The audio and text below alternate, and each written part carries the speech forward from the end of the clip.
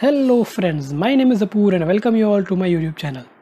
In this video, I am going to share how I prepared for data structures and algorithm round of Walmart, and this method can be applied to any other product based companies too. Before I begin, I would like to tell you that I am far from a pro data structure and algorithm problem solver.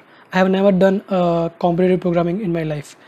I am just going to share my method which I used because a lot of people have asked me on LinkedIn and other platforms that how did I prepare.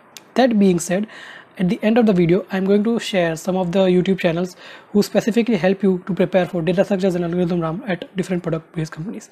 Now, I would like to talk about that why do companies take this data structure algorithm round? Why do they do this? So the best answer that I can think of is at the end of the day, you and I, all engineers, we are problem solvers. We are not SD1, SD2, front end, back end developers. We are all problem solvers. That's one thing which is common among all of us. The more concentrated and more monotonous problem we solve, the less we get paid. The more complex and more widespread problem we solve, the more we get paid. I hope that is clear. Okay, so during an interview, the interviewer is giving you a problem and trying to see how is your approach towards solving that problem.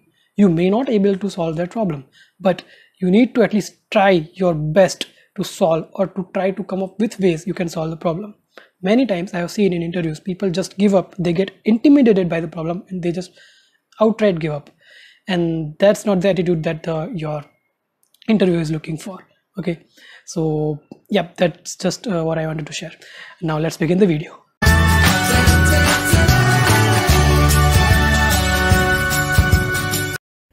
So my preparation for data structures and algorithms started 2 years before I had appeared for Walmart interview. What I used to do is I found this playlist by MIT where they have recorded their lectures, and this playlist consists of around 47 videos, yeah, and half of them are actual class videos and the rest of them are revisions. So if you see, 24 of them are the actual class videos and rest from R1 to R24, these are the revisions. But I found the revisions way better than the actual classes. So if you are going to refer any one of them, then I would suggest you to go through the revision ones, and but the better way would be to go through all of those videos. I had gone through all of these videos.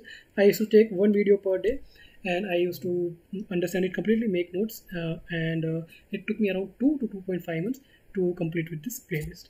Okay, after this, what I did is I went to this popular website Geeks for Geeks. I think most of you might be knowing about this, and then I used to prepare topics with picking one data structure at a time. I took array and then I used to prepare all the questions, and I used to try to solve it by myself, and then I used to write pseudocode. I did not write a working code and used to execute that. I would just write a pseudocode, then I would compare my solution, and then what I would do is earlier, if you see now, there is an option for JavaScript. So earlier it was not there. So what I used to do it, I used to refer the Java solution and then I used to write it in JavaScript and execute it. So that's how I prepared. And similarly, I prepared for strings, linked list, queue, stack, binary tree, binary search tree, and then I went for another popular data structure which is trie. It's somewhere, yeah, tries. So I prepared for these. Once I was done with all of these data structures, I moved on to preparing interview questions, popularly as interview questions, which can be found in the same website, which is Geeks for Geeks.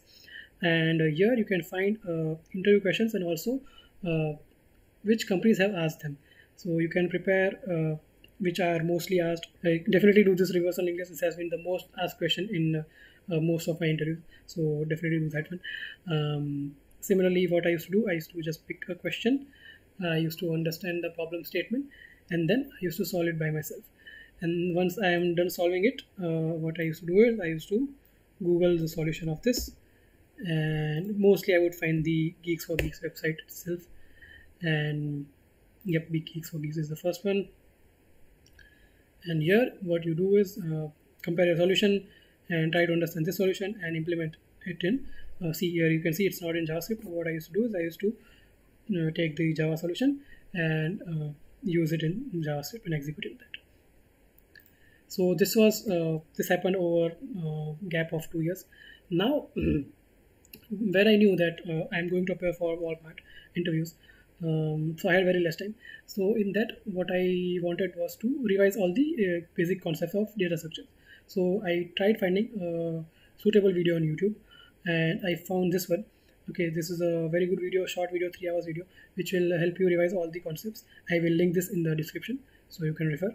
And yep, after this, what I did is I went back to this site, and now that I knew I was going to appear for Walmart, I searched for all the questions which are asked in Walmart, and I started preparing them. I used to take 10 to 15 minutes to solve them, and after that I used to refer to the solution. That's how I prepared. But that's just my way of preparation that I'm sharing with you. This may or may not work with you. So I'm going to also suggest few YouTube channels which actually help you prepare data structures and algorithm. So this is the first one. This is a video by a guy named Loveber, where he has shared 450 questions, which according to him, if you solve these, then you don't need to solve any other questions. The link is here. You can click and you can. It's basically an Excel sheet, and you can refer to those questions. Then the next YouTube channel is Gaurav Sen. He's also quite popular, and he not only has made videos on data structures and algorithm questions, he has also made videos on system design, which is also required for some of the higher level roles. And yep, you can find, try, binary search, and problem solution, dynamic programming, everything in this channel. The next one is Tushar Roy. Now this guy has not been uploading videos since 2 years, but still all his videos are still relevant. Okay, you can definitely check them out. Dynamic programming, lead code solutions, graph algorithms. Okay, you can check them out. Next one is Jenny's lectures. So you can go to playlist and you can find this data structure and algorithms playlist. It has 112 videos. You can refer to whichever concept you would like.